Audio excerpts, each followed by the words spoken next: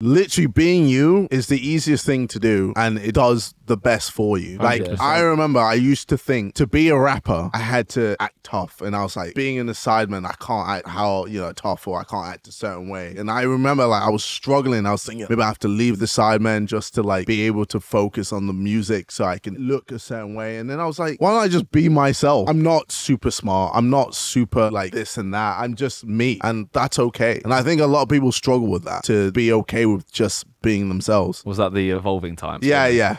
I remember there was a video where I had a blow up suit. I was like, oh, can you wear this for the video? Yeah. You said no. Like, I can't look stupid like that. Yeah.